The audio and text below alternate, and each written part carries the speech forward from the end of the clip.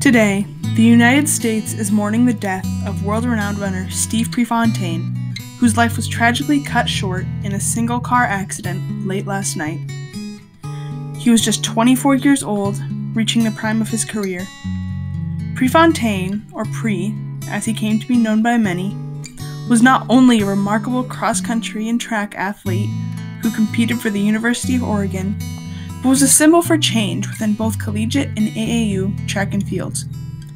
His death will undoubtedly be felt around the world for quite some time after this awful mishap.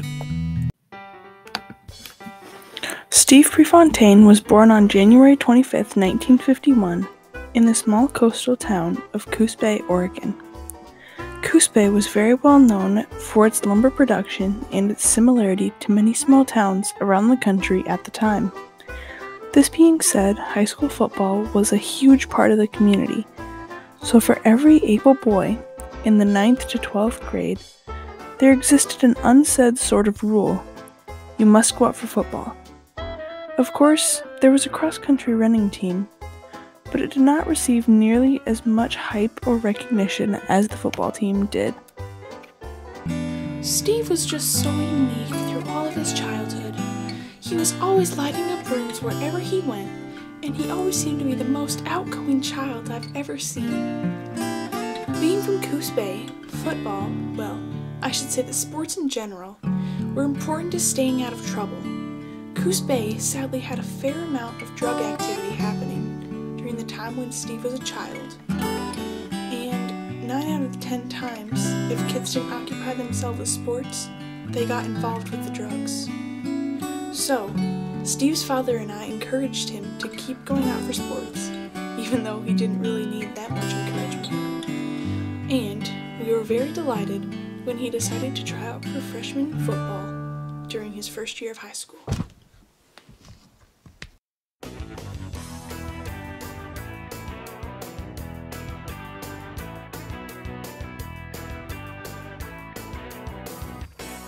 So Steve went out for football, but soon found that he was much too small and did not have the right physique to be a good football player. He decided to quit football early on in the season, and to avoid getting into trouble, joined the Marshfield High School's cross-country team. Steve had no real ambitions when joining this team. He was just doing the sport to participate in something. His freshman and sophomore seasons would reflect this attitude, with their less than impressive results. Steve did not train very much, if at all, in order to make himself a better runner before his freshman and sophomore seasons. But before his junior year, Steve trained his mind and body and committed himself to being a new and improved runner. He saw results immediately in his cross-country season. He had major time improvements, as well as set a school record, went undefeated, and became state champion. When his junior track season came around, Steve was very ready to see more successes come his way from all of his hard work. He recorded personal bests of 9:01.3 for 2 miles, which was a state record, 4:14 for the mile, and 1:56.2 for the 800, and won the state meet 2 mile in 9:02.7. His senior year, Pre had the same junior year successes in cross country, and he also had a spectacular track season. Pre was undefeated in his senior year of track, winning state titles in the mile and 2 mile, and running high school personal records of 1:54.3 for the half mile and 4:06 for the mile, in addition to his national high school record 2 mile performance earlier that spring. All of the sudden successes really opened up college opportunities for Steve, and Division I coaches across the country began recruiting Pre left and right. I must say that I absolutely despise regular recruiting. I believe it is a waste of time, and I hate to give away full scholarships to ungrateful young men. My coaching involves much more than just running. It's about teaching the boys to never expect handouts, and that anything worth having doesn't come easily. That being said, when I followed Steve's running throughout his junior and the beginning of his senior years in high school, I became aware that he was quite the standout athlete and that he would be of value on the Oregon track and field and cross-country teams. I waited a while so as to avoid inflating Steve's already seemingly big ego, but eventually, on October 30th, 1967, I wrote the young man a handwritten letter inviting him to come to Oregon and run. This was very uncharacteristic of me, but I felt as though I should be in charge of the recruiting of this one. I was pleased to hear back from Steve a short while later, confirming his commitment to come run with me and assistant coach Bill to run for the Oregon Ducks.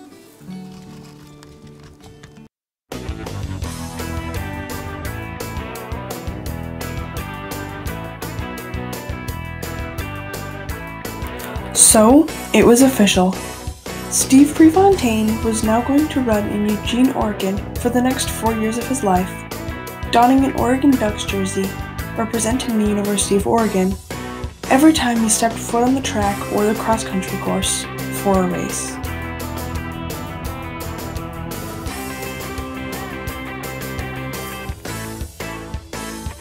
Steve settled into the University of Oregon in the fall of 1969, with expectations already set very high for him because of his promising times from high school.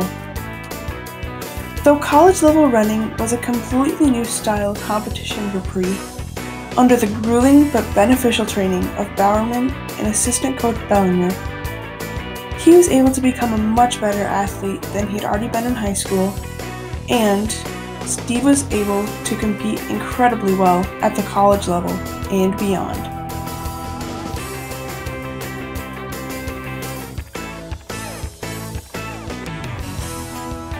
With legendary Coach Bowerman training him, Steve became an elite college athlete that worked his way to the top of the collegiate running pecking order very quickly. Prefontaine was very successful all of his college years in both cross-country and track and field. In the spring of 1970, Pre won an NCAA title in the 3-mile race on the track, running a time of 13 minutes and 22 seconds. Prefontaine also managed to capture his first NCAA cross-country championship in the fall of 1970. In his first outdoor track meet, Steve won the 2-mile race with a time of 8 minutes and 40 seconds. And, later on that season, he finished second in that same event, but set an Oregon freshman record and a new then personal best. For his successes in 1970, Steve earned a place on the cover of Sports Illustrated magazine at the young age of 19 years old.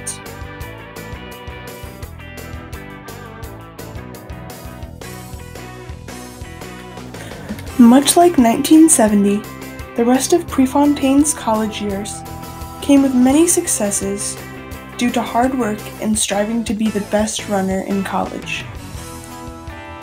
Steve went on to win 3 more 3-mile NCAA track titles, running 13 minutes and 20 seconds in 1971, 14 minutes and 1 second for a 5-kilometer race, which is 3.1 miles versus just 3 miles, in 1972, and in 1973, ran 12:53. In 1971 and 1973, Steve also earned the NCAA cross-country title. Pre became the first ever collegian to win 4 NCAA titles in the 3-mile track race, and second ever to win 3 NCAA cross-country titles.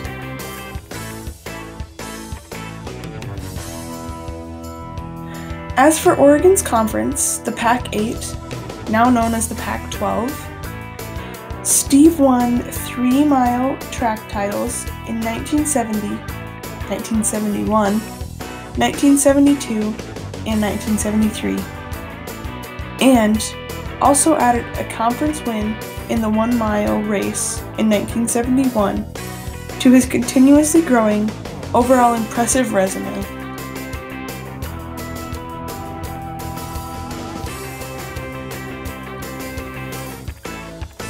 Overall, Pre raced 38 times on his home turf at Hayward Field in Eugene from 1970 to 1975.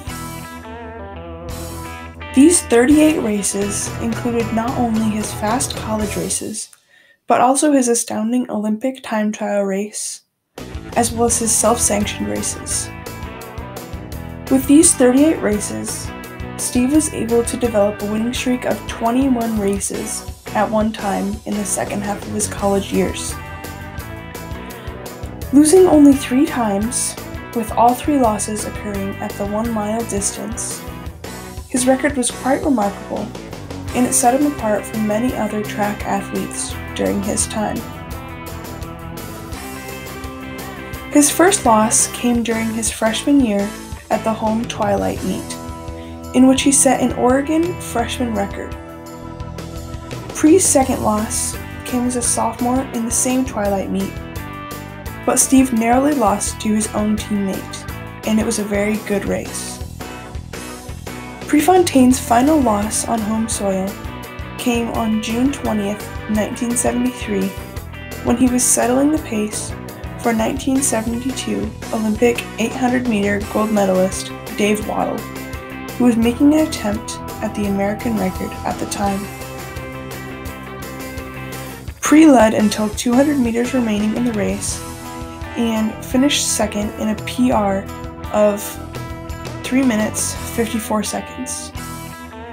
Waddle kicked to the win in what was the 3rd fastest American mile and a personal record of 3 minutes and 53 seconds.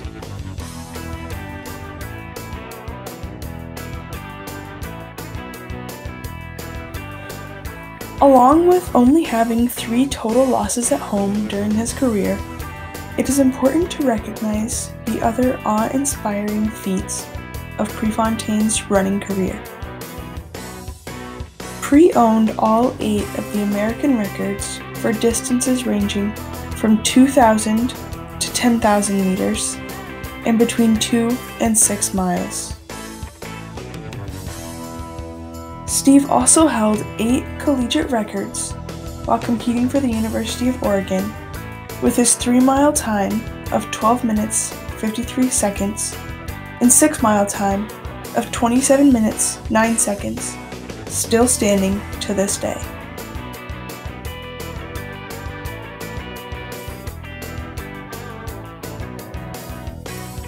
Overall, during his career, Pre broke his own or other American records 14 different times, broke the 4-minute mile barrier 9 times, ran 25 2-mile races under 8 minutes and 40 seconds, and 10 5K races faster than 13 minutes and 30 seconds. Coach Bill Bowerman remembers what it was like to watch Steve run. Steve has and always will be one of the most talented and just overall amazing athletes that I have coached.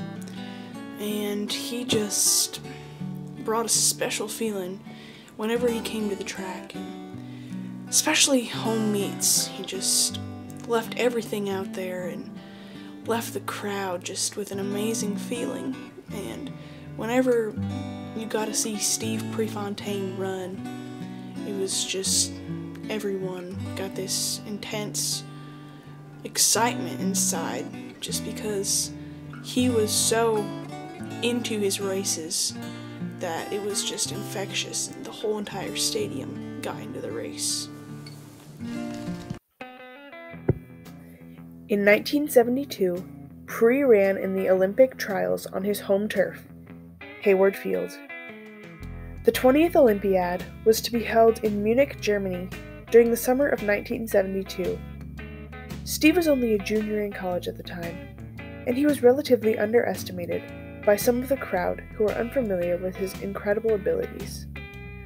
On Sunday, July 9th, the day of the race, Some of the sports reporters who were in attendance even thought that Steve Prefontaine was a teen who had wandered onto the warm-up field with the professionals. These people were in for quite a surprise, though. They did not know of the amazing talent and the race that they were about to witness. In the stands, many home team fans of Pre were cheering and anticipating the race to come. Some of these people even wore white t-shirts with a red stop sign on them, which read "Stop Pre" in big white letters. These shirts were a symbol of how confident people were in Pre's abilities and how adored he came to be.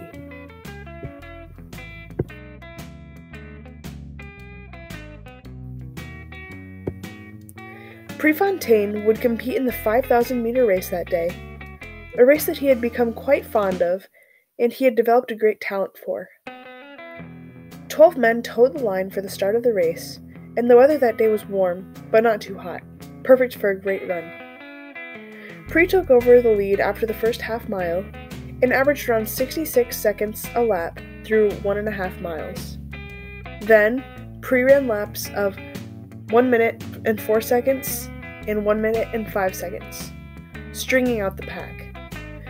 Only one runner moved with him quickly and was close to up to 3 laps to go.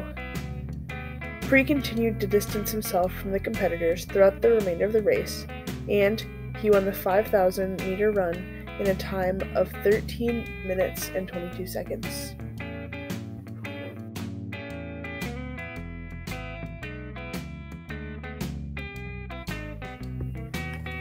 By winning this race, Steve earned his rights to be part of the 1972 Olympic track and field team, headed to compete in Munich, Germany that summer.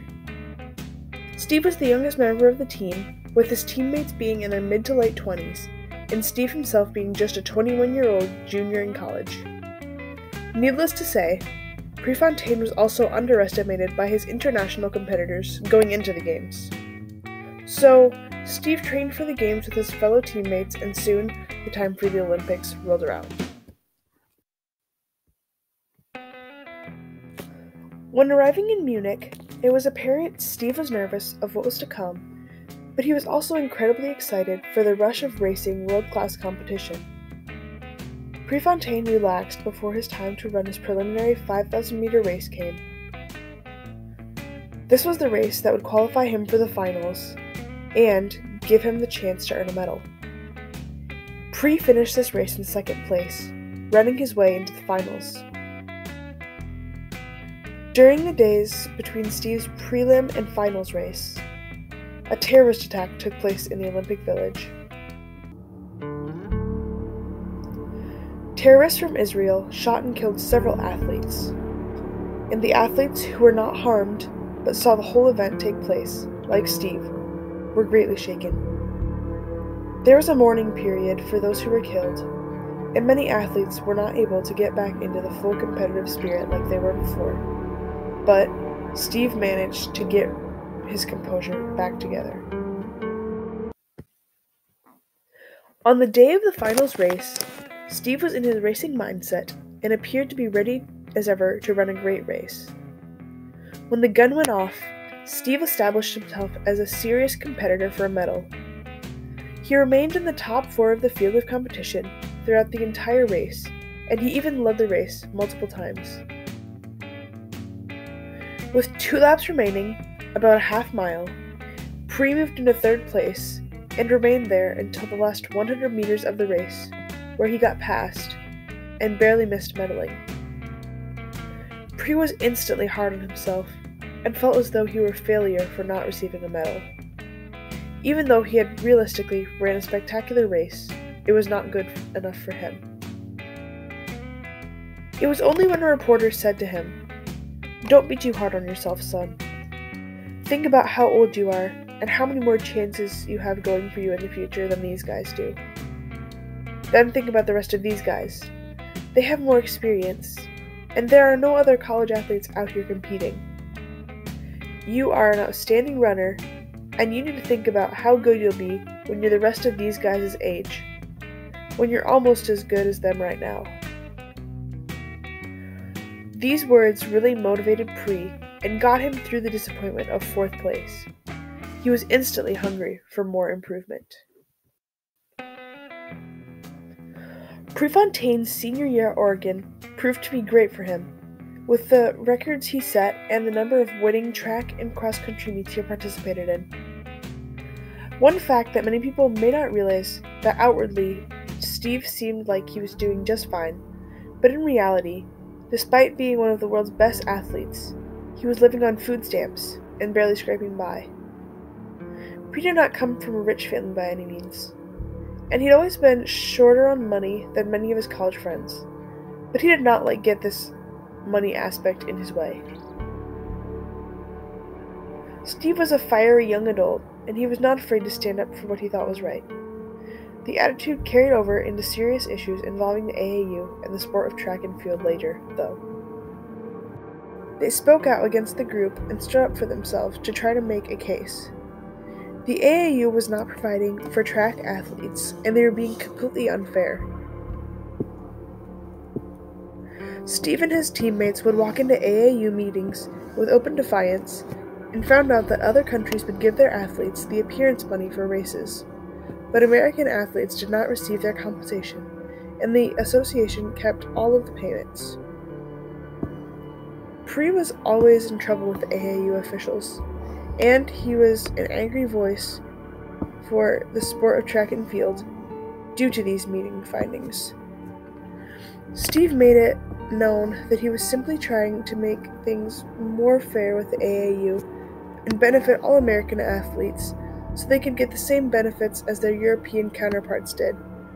And he wanted to make the public aware of the AAU standings. He never wanted to create major turmoil for the AAU, as well as the whole of collegiate track and field.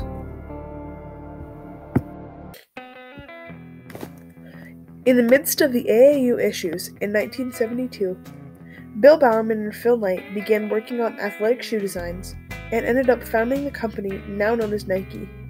In 1973, the two men recruited their first athlete trial runner in Steve Prefontaine.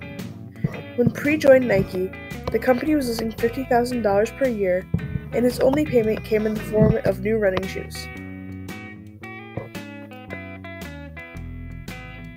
Steve helped boost business for Nike by wearing their shoes, but he was still not receiving any financial help from the company. Steve was struggling more than ever for money, and in 1974, he was offered $200,000 per year by the professional track circuit in America, but he turned it down after the offer was put on the table because he wanted to go for more records and still have a chance at being a collegiate-level athlete in the Olympics, rather than having to go pro status. Steve decided to not let money be a deciding factor in his near future with running. In the spring of 1975, Steve decided to defy the AAU yet again and host a series of meets with the Finnish national team in hopes to get revenge on Lasse Viren, the main competition from the previous Olympics. Viren was not able to make it to the US for the May 30th at last minute, and Prefontaine was saddened, but got over it, and was still able to almost set another American record with the help of Frank Shorter, a record-setting American runner. That Finnish meet was a very successful meet for Mac Wilkins, who was a discus thrower. He beat the number 1 ranked thrower at the time in the world, and he was taking in some time to celebrate his victory, and he finally felt like he outshined Pre for once. With Steve always getting attention for winning, Mac thought that this would be his one chance and his time to shine. To celebrate and unwind, Steve and his teammate threw a party in the night of need. Everyone felt normal, calm, and peaceful that night. Eventually, everyone went their separate ways for the night, and they even talked about practice the next day, how Bowerman was sure to kill all of them with a monster workout.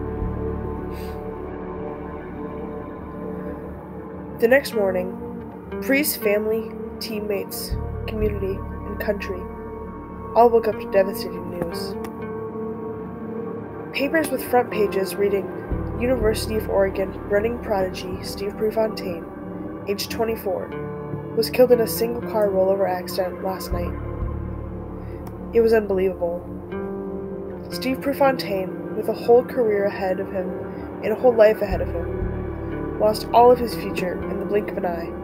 A freak fatal accident, on the way home from a celebratory party. No one knew how to react. The unthinkable was suddenly true. Mac Wilkins remembers that morning, grabbing a paper in hopes to see his name sprawled across the front for beating the world champion, but he fell into shock when, ironically, Steve's headshot and that awful title occupied the front page. He always found a way to do it. I couldn't believe what I saw in the paper, remembered Mac in an interview when fighting off tears. I was heartbroken over Steve's death, and I know everyone else was too. Steve's death took a hold on Oregon and the runners across America for quite a while, and he was given a very sentimental funeral on Hayward Field, where he almost felt at home. Steve's teammates talked of how great of a friend Pre came to be to them, and how close they got over the years, despite differences.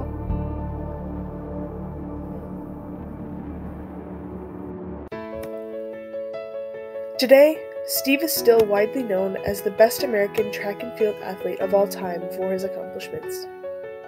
There's a trail in Pre's memory known as Pre's Trail, which is 6 miles of soft ground, designed to how Steve Prefontaine would have liked it. His aggressiveness and tenacity would have been able to make him such a great difference in the future, most probably, and he would have been a great activist in the later years of his career. Ironically, in 1978, the Amateur Athletic Act became a law which broke up the AAU and guaranteed athletes' rights. In 1981, runners defied international amateur officials. Track and field became professional in its ways.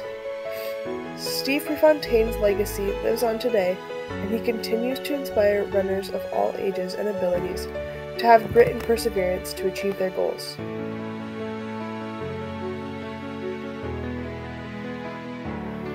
If anyone tries to challenge Pre's viability as one of the greatest runners in American history, they should take a look at this list of numbers and the meaning of the numbers. 0. The number of defeats in cross-country or track during Pre's junior and senior years in high school. 19. Pre's age when he appeared on the cover of Sports Illustrated in 1970. 3. The number of NCAA cross-country championships he won while at the University of Oregon. 4. The number of national titles earned in the 3-mile while at Oregon. Pre was the first track athlete to win 4 straight in the same event. 0 losses to races longer than a mile while running at Oregon. 35-3 was Steve's overall record at the mile at Oregon's Hayward Field. 40 years Pre's U.S. Olympic trials 5,000-meter record stood until Galen Rupp broke it in less than 0.2 of a second in 2012.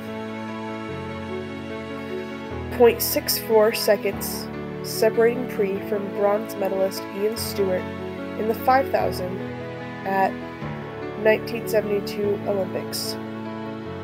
7 is the number of U.S. records set in distances between 2,000 meters and 10,000 meters.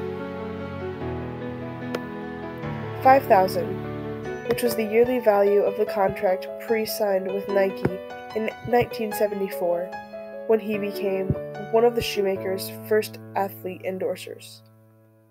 And finally, 78%, which is Pre's lifetime outdoor track win percentage across all distances, which was 119 wins in 151 races.